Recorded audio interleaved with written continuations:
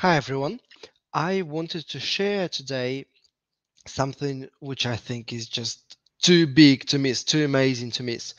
I've recently, um, well, a while ago, I got fascinated with chatbots and artificial intelligence.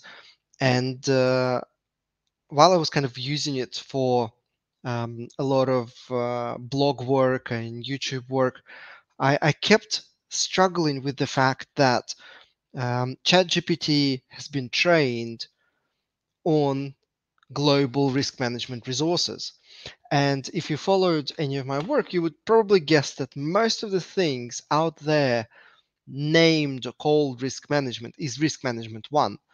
So, by no fault of ChatGPT, it has built this perception of what risk management is from all the marketing brochures and kind of pop culture books on ERM, which have nothing to do with the actual decision science or probability theory.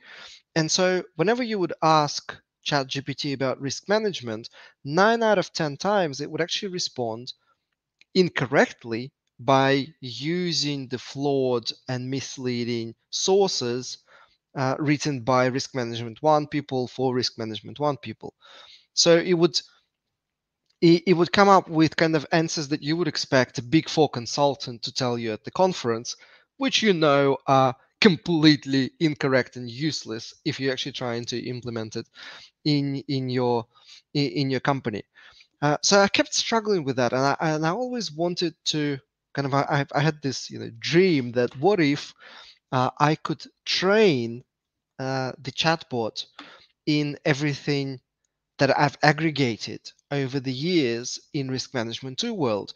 What if I trained it on my 1,000 articles and 1,000 videos that I've recorded and the 200 workshops that different risk management and decision professionals from all over the world recorded for the risk awareness weeks over the last 5 years, and the guides that Risk Academy published, and the book that I wrote a few years ago, which became the number one free downloaded risk management book in the world.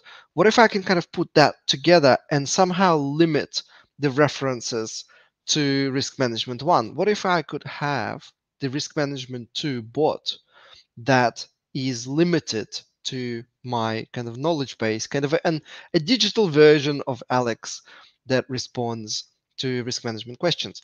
And that's exactly what I did. I did just that. I found a software that allowed me to build a chatbot. It's called Risk Aware Academy Wisdom, raw Risk Academy Wisdom.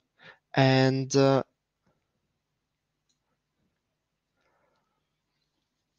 let's see how well it responds. Write in the comments as you're watching this. I'll come up with some questions that I think are kind of challenging and provocative, and we'll see how it kind of deals deals with that, how closely it can stay within the lanes that I've set out for the chatbot. Because from time to time it breaks and it kind of steers back into risk management one world, and you're going, well, Alex would never say that. That's just nonsense. Well, now you know it's not me. It's sometimes the chatbot breaks because after all, um, I've used as of now 909 sources of information, and chatbot has millions. ChatGPT has millions and millions and millions of references. So the kind of this risk management one always overweights the risk management two, but we can see. Let's see how closely it can stay. So you literally go to the Risk Academy blog, and on every page there's this pop-up that you can talk to chatbot from any page, or there's a dedicated page called Introducing Raw, which is the Risk Academy Wisdom chatbot, Risk Academy AI chatbot. It's powered by ChatGPT, obviously. Um, let's see. Let's see how well it responds. What shall we ask? shall we ask it? And then there are some predetermined questions, I kind of drafted questions to give you a hint as to what sort of things you can talk about. So let's ask something simple. How do you identify risks? Let's see what it responds. Oh, in risk management 2 world, nice. Defining objectives, establishing, measuring organization's decisions or project to set up the context. So framing is very important. Yes, that sounds very familiar to what I would say. Identify existing assumptions. Oh my God, this is, you can tell this is risk management too, because it doesn't tell you do a brainstorming session with experts where you can identify threats. It says, well, if you got a decision in front of you, then you're bound to have some sort of decision model, whether it's a financial model or it's at least some sort of conceptual model in the maker's head. Then you can um, you can be sure that that decision is based on some sort of management assumptions, and identifying these assumptions is always the second step in identifying risks. So I think that I think passes the little test. Let's see what else we can ask it. Um, how do you quantify um, quantify water pollution risks? Now, I don't think I've written explicitly about that, even though I do have a case. Um, oh, I did share a case with ChatGPT, so I think that should be interesting. We used stochastic decision tree with Monte Carlo, which is in fact indeed what we did. Yes, yes, yes, that's very interesting. I mean, it is definitely sharing, I think, the only example that I included in the teaching library. So it doesn't give you the full comprehensive answer, but this is at least like it's hinting in the right direction. It's pointing you in the right direction that quantifying water pollution risks is basically a decision tree or a bow tie with Monte Carlo sitting on top of it. And the local legislation actually usually provides the ranges for most of the consequences in the bow tie. So it's actually quantifying water pollution risks is actually surprisingly easy. What else shall we ask? When is a Perth distribution useful in risk analysis? What is a Perth distribution? Well, it's one of the most common distributions that risk management people use in their lives. It's quite limited, so let's see what it says. Ooh, it's taking its time. This could mean that there's an issue in the background with ChatGPT right this second. You know how sometimes it falls off, and so it's kind of stuck in connecting mode. And it's back. Write your questions in the comments below, and I'll do another video. Maybe I'll just include this in our kind of weekly or monthly webcast, chance talk with Sam Savage. Include your questions, and I will follow up on them.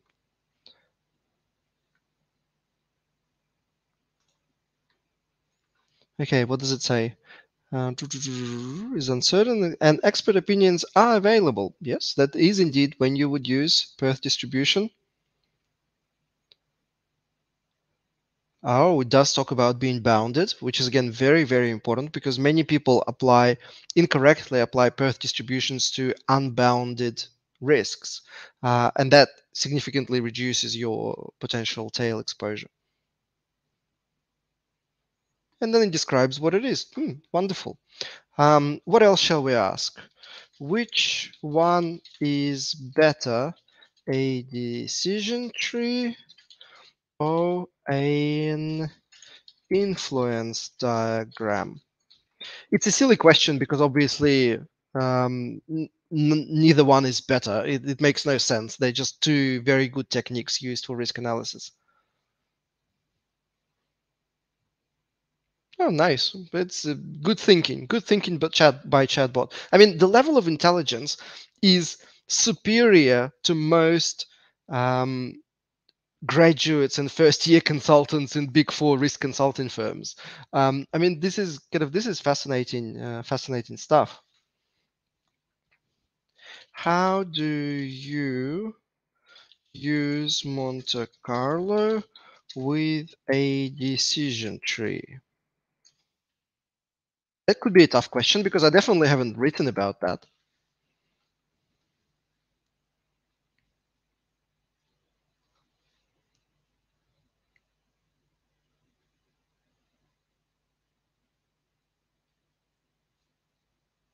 Not bad. I mean, this is exactly how you would do it.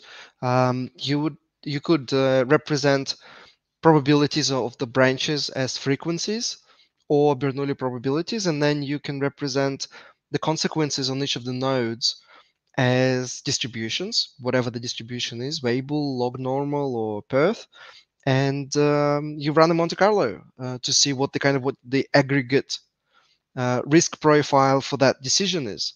That's very that's very useful. What else shall we ask? What are alternatives to heat maps? I'm just going to use one of the pre-made questions because I don't want to really make this video too long. Oh, thinking again. That's a difficult one because everybody claims that uh, if only alternatives existed, then everybody would stop using heat maps because they're so flawed methodologically. Well, let's see what the chatbot says, because I know I've written an article about that explaining that there are actually more than a dozen alternatives, each one of which is better than a heat map. So let's see. Nice.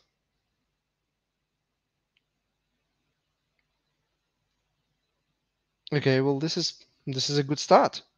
Hasn't given like the full 10 or so techniques that I've mentioned in my article, but this is really good stuff.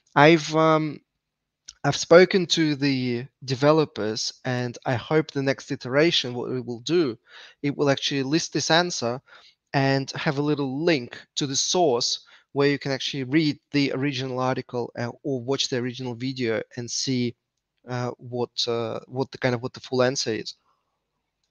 Mm, I love this.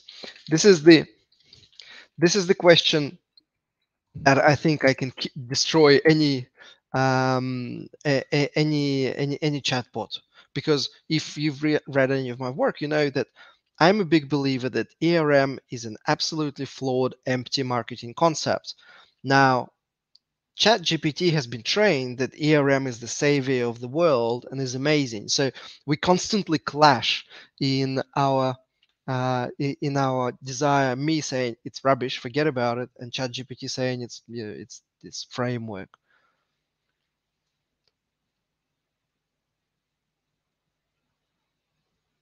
However, it is important to recognize that ERM has been criticized by some experts as a marketing term with no practical use. Yep, that's exactly what I said in one of the articles. Personal engagement may not be meaningful or effective. Yes, some interconnected different parts of the organization. Well, the explanation is a little bit weak. There are a lot more concrete reasons why ERM is rubbish. Okay, what are the main barriers to effective risk management?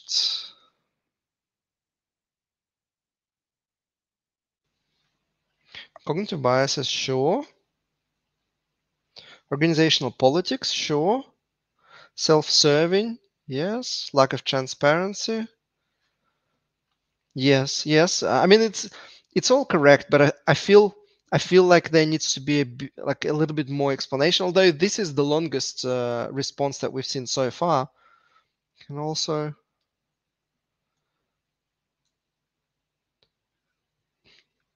can also impact initiatives that have compelling interests and priorities. Yes, yes.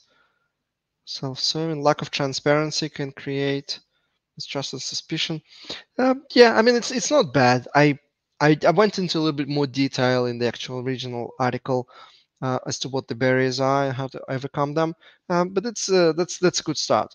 And let's follow up. That's the beauty of working with chatbots is, and how do you overcome them?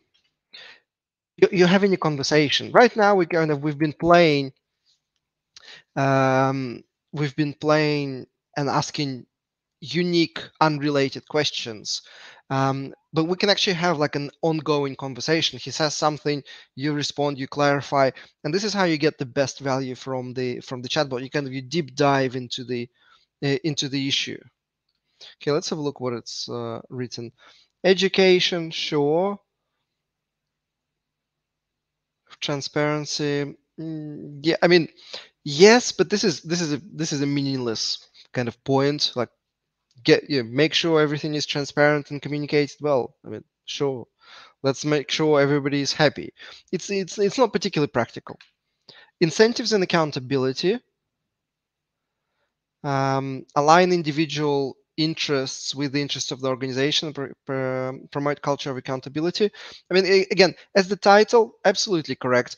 I have like an actual methodological story behind that in my mind, so I wish it would spell out a bit more the practicalities. For example, you literally need to change the way remuneration is calculated, and you need to link individual performance to to some objectives or some metrics within the organization. But then you need to make the organizational metrics two-dimensional, so it's not just volume or cost, it's volume versus risk, cost versus risk. So like there's the whole story behind it. So the answer is correct, but from here you wouldn't be able to grasp just the significance and the complexity of that point. Integration into existing business processes. I mean, of course, that's like the biggest one. If you want people to start thinking about risks, make it inevitable. Change the way they have to make decisions, and they'll be forced to think about risks, even though sometimes they want to skip over or ignore. Continuous monitoring and evaluating. I mean, back testing, yes, but it's one of those kind of chat GPT things. It's been probably trained on consulting brochures because it always like includes continuous improvement and monitoring at the end. Again, we can do better. So I hope you enjoyed this. This was fun for me, and I very much encourage you to visit Risk Academy blog. It's very easy to find. It's Risk Academy one word .blog, and on every page you can find the ChatGPT raw chat bot icon. You can click on it. You can have a chat, and you should know that because it has been trained on all of my materials, you're pretty much kind of getting 80% of the answer that I would have given you. So try that. And if that doesn't work, you can always reach out to me and ask me a question on LinkedIn, or you can ask it in the comments below this video or below the chatbot blog article. So thank you for your time. Enjoy, and I'll see you on this in the next video. And don't forget to